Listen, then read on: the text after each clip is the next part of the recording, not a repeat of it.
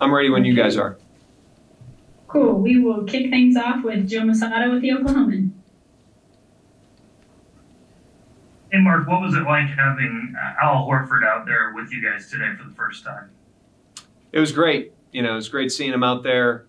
These guys have just gone a pretty good stretch without any sort of 5-on-5 or build-up, and he's been in that category. So I think it was good for him to get out there with the guys. Just such a good teammate, such an easy guy to play with. You definitely felt him in the gym today. Next, we have Brady Trantham with the franchise. Coach, Al spoke a lot about the opportunity that he has with this team, not necessarily just individually, but just collectively, the group. He spoke highly of the young guys. Have you already seen him really take that mentorship role to heart just in the brief time you've been together with him on the team? Yeah, it's only obviously been a day, but he's such an easy guy, to play with, and it remains to be seen how that's going to flower. And how vocal he'll be and things like that. I think it's important for guys like Al to find that on their own, and for our coaching staff to give him the space to do that. But you can just tell with how he plays the game and how encouraging he is, he's just going to have a very positive energy, which, for a lot of players that are trying to establish themselves in the NBA, when you've got a teammate like that that's as accomplished as Al is, or George Hill or Muscala, that's as encouraging as those guys are, it can give players that maybe don't have the same body of work a lot of confidence. And, I thought that happened today on the court with Al. Next, we have Paris Lawson with OKCThunder.com. Hey, Coach, switching gears just a little bit, I wanted to ask you about yesterday and Hami specifically.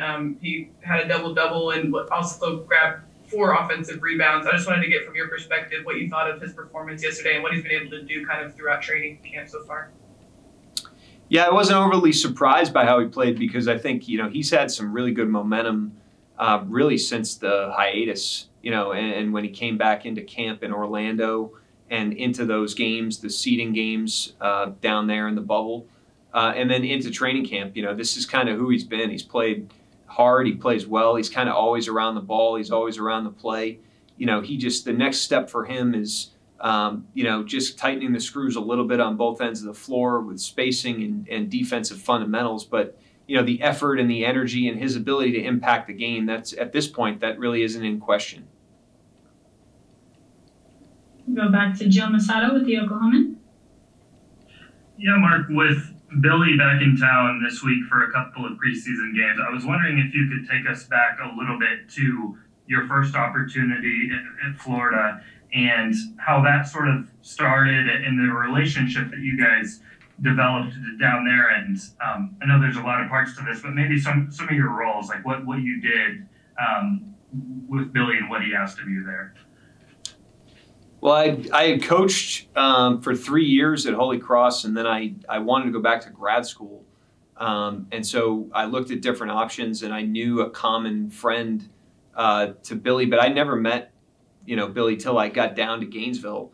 I got into grad school and just kind of went down there. In my role with the program, I was a GA my first few years, and when I graduated with a master's, Billy and Jeremy Foley, the AD there, were kind enough to create a position for me so that I can stay on. But, those are my roles. But, I've said before, I would never be in this career position had it not been for my time in Florida and the opportunities that not only he gave me, but, the staffs down there were incredible. The players that I get to work with were incredible. And I met my wife, Ashley, in grad school, so driving down to Florida, and getting my master's degree was, a great decision for me at that point in my life. It changed my life in a lot of ways. Well, one sort of related follow-up with Mo Cheeks, obviously joining his staff in Chicago. What was that experience like, you working alongside Mo for a year on staff and sort of picking his brain a little bit? Hall of Fame person, first and foremost. And, he's got the character and the temperament for an NBA season, for an 82-game season, because he's the type of person that you're excited to see, and he's always bringing positive energy to every room that he's in. And there can always, be a reason in an NBA season to be down. It can be a grind. You go through a lot of ups and downs, and he's the same guy every day and a positive guy every day. And for me personally, it was my first year in the NBA last year. And he's a guy that for, a younger assistant coach or for a video person or for a young player, he takes the weight of his status and he throws it behind other people, and he gives you a lot of confidence. And I'm indebted to him. I gained a lot of experience from him. And I thought he really put me in a position of strength with the players in particular last year. So it's going to be exciting to see those guys. Thanks a lot. Thank you. Go back to Brady Trantham with the franchise.